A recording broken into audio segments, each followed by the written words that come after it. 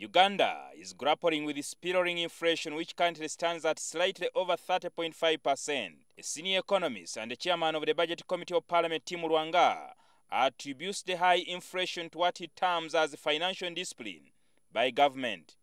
We became indisciplined how? By budgeting to spend 100 shillings and you spend 200 shillings. And you are spending money you don't have. As a result of that, your domestic spending has gone up. You are actually borrowing more money from the central bank. You are spending outside the budget. Supplementary budgets are coming up. And as a result is what you see. Inflation hits us.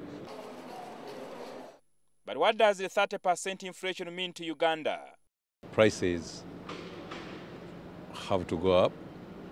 And when prices go up, it means that you have to spend a little more money than you were spending before. In fact, this is not a little more, probably double the amount that you are spending. That means that the 50 shilling note probably is not adequate.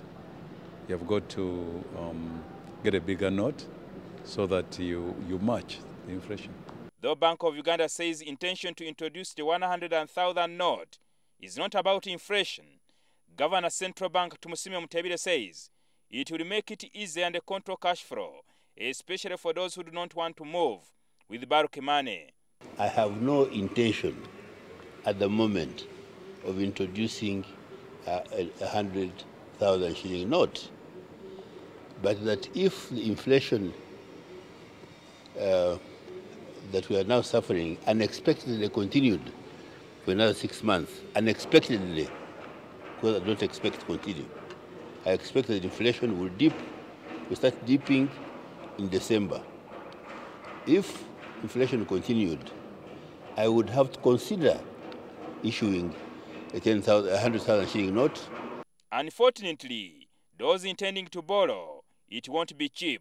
Increase interest rates, the best rates when they increased, so that the borrowing is expensive and private sector stops spending money so that we can control the inflation. And I'll tell you what we are going to see.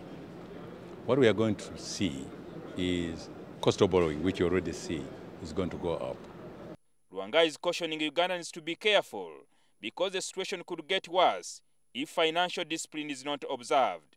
Ugandans love things which are imported. They're going to become expensive. Demand will go down and we'll get back online. Even when the shilling has improved against the dollar, it remains to be seen whether the central bank will find a solution. Jingo Francis, NTV.